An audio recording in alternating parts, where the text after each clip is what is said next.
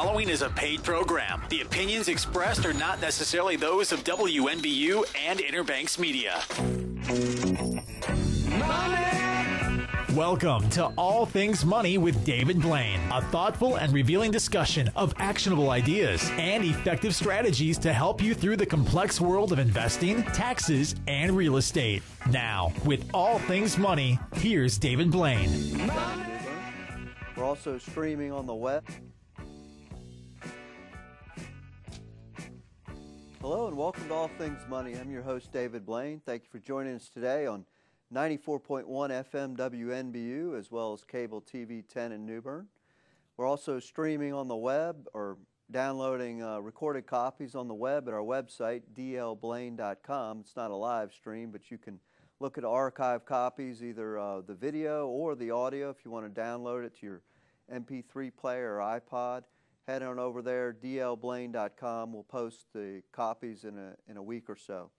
We also like to hear from you, comments, questions, topics you'd like to see from the show. So we'll go through quickly how to contact us. The phone number, 252-633-0107.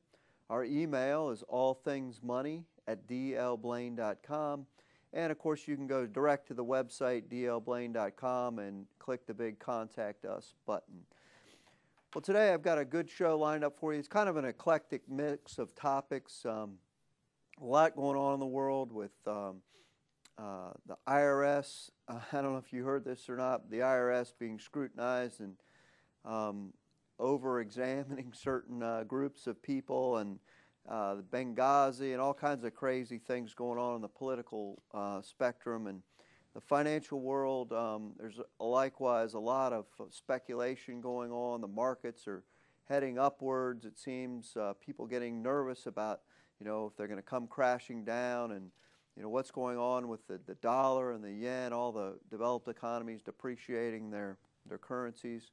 A lot of those things, the answer is unknowable, and so we're not going to spend a lot of time on that today. I wanted to put together a few practical tips for you in this time of uncertainty, maybe some things in your planning that you're doing that you could tweak a little bit better, some things we do in our firm that are maybe a little bit different from other firms, and we'll talk about that. Number one is there's a lot of discussion about Roth conversion, Roth IRA. Okay, so you have traditional IRAs like a 401k. When you put money into it, you get a tax deduction, and then when you pull it out, you have to pay the income tax. Of course, you can't pull it out before age 59 and a half without a penalty, but after 59 and a half, you can start taking it out. And at age 70 and a half, the government requires that you take a certain amount out of your IRA. So for purpose of this discussion, we're going to assume if you had a 401k while you're working that you rolled that over to your own IRA. You see I'm nodding my head. Yes, you want to do that. Our advice is do not ever leave your 401k with a former employer. Number one is the employer doesn't really have anything to do with the 401k. More than likely, if it's a large company, they've outsourced it to, Fidelity or Prudential or someone. There's just no reason to leave it there at all. Roll it over to your own IRA. So for the purpose of this, we're talking about either a 401k that you rolled over to an IRA or an IRA that you put, the annual contribution in. Contrast that with a Roth IRA. A Roth IRA, certain people up to a certain income limit are allowed to contribute to every year. Now, they don't get a tax deduction, but the current rules state that when they take the money out after age 59 and a half, there's no tax on it. And so when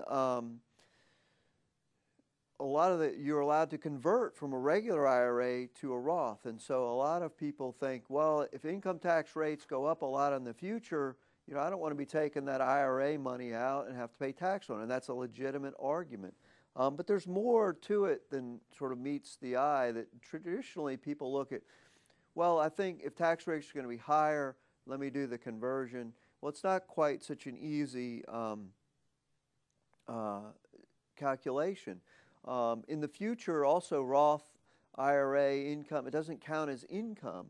So in the future, your income will be lower, which presumably maybe you're drawing Social Security, or there's a new 3.8% investment income tax. There's a whole host of taxes that when you pull money out of a Roth, it doesn't increase your AGI. Whereas if you have a big IRA, say you have $1 million or so in an IRA, when you start taking that money out the first year, your income is going to drastically be higher and cause certain, Social Security to be taxed at a higher level maybe, and some other things. So a lot of people say, well, go ahead and do the Roth conversion.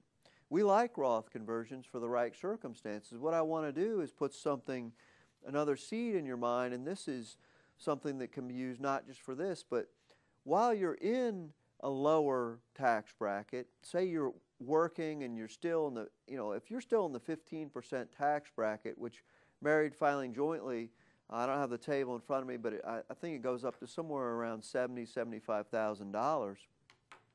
What we like people to do is what we call fill that bucket up. And so if you're over 59.5 and you're in the 10 or 15% tax bracket, go ahead and start taking that IRA money out up until the marginal amount starts hitting the top of that 15% tax bracket. Remember, you're not paying a full 15%. That's your marginal rate. You're probably paying somewhere in the 8, 9, 10% range. And what that does, if you look at that over a number of years until you're required to start taking the money out at age 70, you'll see that by removing that money early on and having it taxed at the lower 15% bracket, that number one, your required minimum distribution at age 70 is going to be much lower, and number two, you may not be in such a high tax bracket as you thought.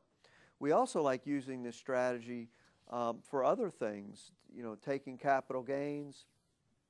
When you're in those lower tax brackets, take advantage of them and use them to the fullest extent. And what I mean by that is if you're just barely in the 15% tax bracket, every additional dollar that you put in that bracket, you're not going to be taxed at a higher rate.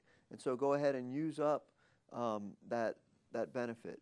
I know it's a little hard to explain on the TV and radio. If you have any questions on that, get in contact with us. But it's a great strategy that we like to use, and we call it filling up the tax bracket, is to take extra income and utilize that tax bracket to the fullest extent so that in future years you don't unintentionally get bumped up to a next tax bracket.